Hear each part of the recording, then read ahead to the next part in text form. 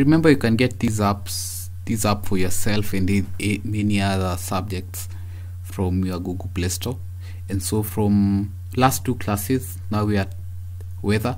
Weather is quite a lengthy topic, very interesting topic. And so what I'll just do today is tell you exactly what you need to know. Yeah, so an exam tip is you don't have to read everything. What you see at the specific objective, this is just what the teacher or the examiner or whoever developed the curriculum would like you to know at the end of the topic.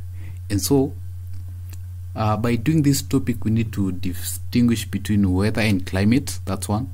State the elements of weather. Explain the conditions necessary for the siting of a weather station. Use instruments to measure elements of weather.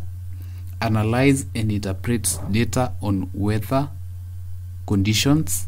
Describe the structure and composition of the atmosphere. Explain the factors that influence weather and climate. Describe the characteristics of climatic regions of Earth. Describe the characteristics of major climatic regions of the Earth. Account for the causes of aridity and desertification.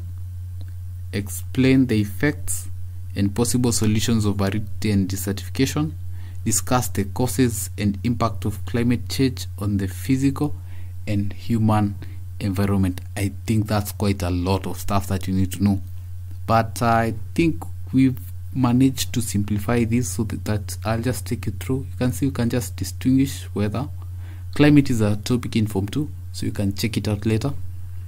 You can see the elements of weather, temperature, and then the factors influencing temperature. You look at that in depth. We've discussed all that: humidity, atmosphere, wind, sunshine, factors to consider in siting a weather station. There's just quite a lot that you can easily cover from wherever you are. Maybe you are sleeping in your bed, you can just take a look at it before you sleep, or while you are in the middle of your activities of a holiday.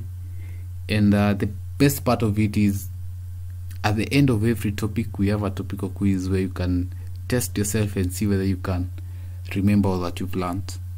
So that's all for today. Good luck with that.